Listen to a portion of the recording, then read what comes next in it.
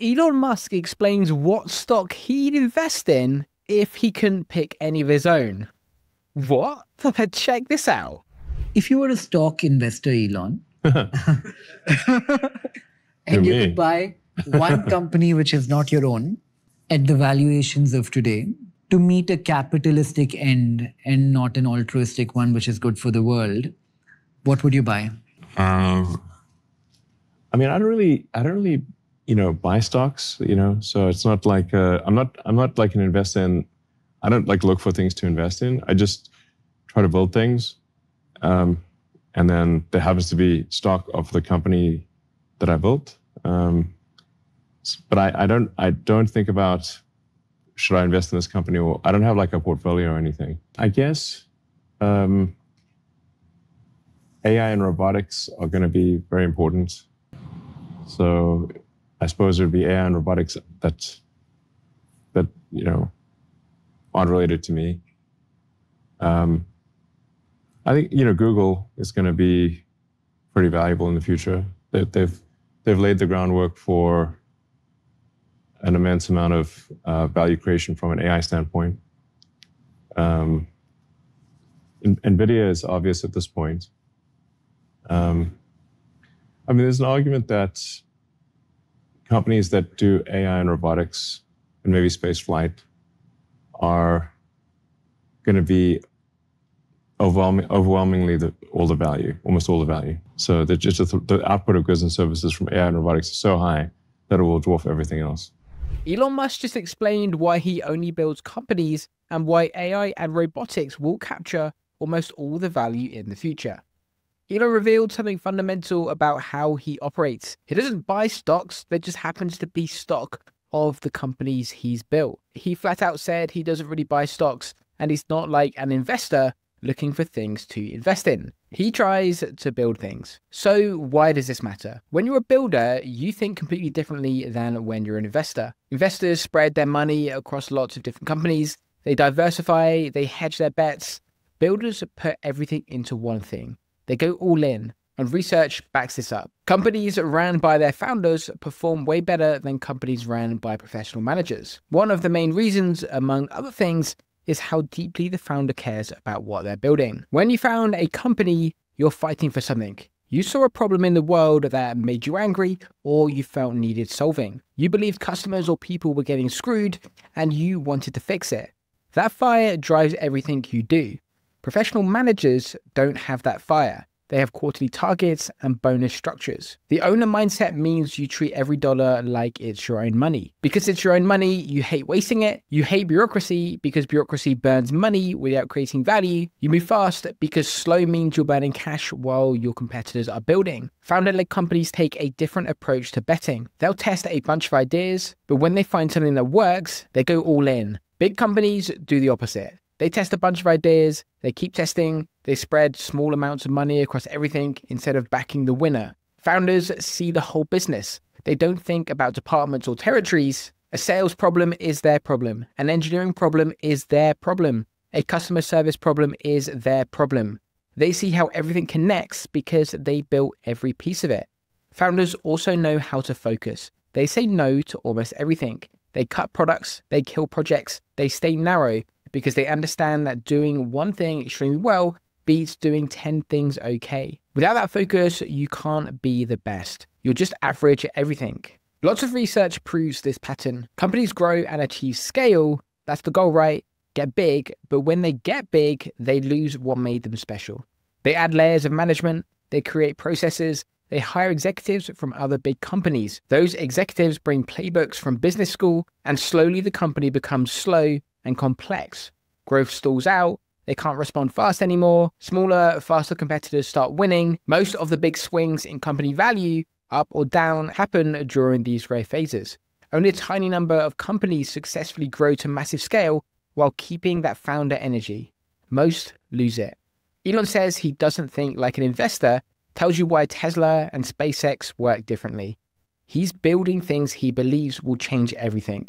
Electric cars that actually work, rockets that land themselves, brain-computer interfaces, digging tunnels under cities. That singular focus creates something professional managers can't replicate. You can't fake passion. You can't manufacture that level of commitment. The founder mindset means you're willing to bet everything. You'll work 100 hours a week. You'll risk your own money. You'll ignore everyone telling you it's impossible. The fire either burns in you or it doesn't. Companies that keep that fire while they scale become the ones that dominate for decades. They achieve sustained profitable growth year after year because they never lost what made them great in the first place. They stayed insurgents even after they won. So that's why Elon focuses on building instead of investing. But let's dive into his conviction on AI and robotics. Quick plug, if parts of this AI and robotics stuff feel confusing, we've put together a course that explains everything from start to finish. It's built for people who follow this channel and want to understand exactly what's going on under the hood of AI. There's a link in the description if you want lifetime access. Elon's prediction is that companies that do AI and robotics will capture almost all the value. He thinks Google's going to be very valuable in the future because they've laid the groundwork, and Nvidia is also obvious at this point. So why is Elon so bullish on this? Right now, today, the AI and robotics technology we already have could automate more than half of all work hours in America. That's current technology. We could do this now if we deployed it everywhere. Work in the future is going to look completely different. You have people working alongside AI assistants and robots. The AI handles the repetitive stuff, the robots do the physical labor, the humans focus on creative problem solving and decision making. That combination produces way more output than humans working alone. A factory worker today might assemble parts for 8 hours. They get tired, they make mistakes when they're tired, they need breaks, they need lunch, they go home at the end of their shift. A robot doing that same job works continuously. No breaks, no lunch, no sleep, perfect precision every single time. The robot produces maybe 5 or 10 times more output than the human worker. Now multiply that across millions of jobs: manufacturing, logistics, warehouses, food services, customer support. The productivity gains become enormous. Companies can produce more goods with fewer people. That sounds bad for workers, but when productivity explodes, costs collapse. When costs collapse, prices drop. When prices drop, more people can afford to buy things. When more people buy things, demand increases. When demand increases, companies need more workers to handle the growth. But those workers do different jobs. They're not assembling parts. They're programming the robots. They're maintaining the systems. They're handing out the edge cases that AI can't figure out. The demand for automation is surging right now. Businesses face real problems. Labor costs keep rising. Workers are expensive. Healthcare costs, paid time off, training, turnover, and there aren't enough workers. Birth rates are dropping, populations are aging. In 20 years, there might not be enough people to fill all the jobs that need filling. AI and robotics solve both problems at once. They reduce labor costs because robots don't need healthcare or retirement plans. And they fill the worker shortage because one robot can do the work of multiple people. The technology keeps getting better too. Machine learning means these systems actually learn from experience. They get smarter over time. Computer vision means robots can see and understand their environment. Natural language processing means they can talk to humans in plain English. These capabilities were science fiction 10 years ago. Now they're standard. The shift to smart factories is happening fast. Companies are investing massive amounts of money into digital transformation. They're rebuilding their entire operating systems around AI and robotics. Every major industry is doing this. Automotive, electronics, pharmaceuticals, food production. Nobody wants to be the last company still doing things the old way. Labor shortages accelerate everything. Countries with aging populations face a crisis. Japan, South Korea, China, there literally won't be enough working age people to keep their economies running. Robots become necessary, not optimal. You either automate or your economy shrinks. And the way these systems connect will multiply their power. Internet of Things means every device talks to every other device. Your robot on the factory floor talks to the inventory system. The inventory system talks to the shipping system.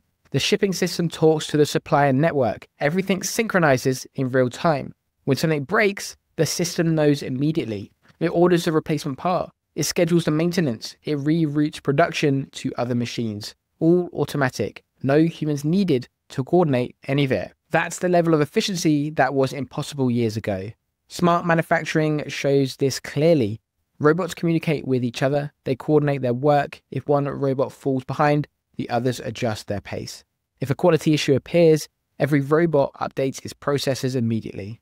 The whole system learns and adapts as a unit. Applications go way beyond factories. Smart cities use robots for surveillance, maintenance, and logistics. Delivery robots bring packages to your door. Cleaning robots maintain public spaces. Security robots patrol at night.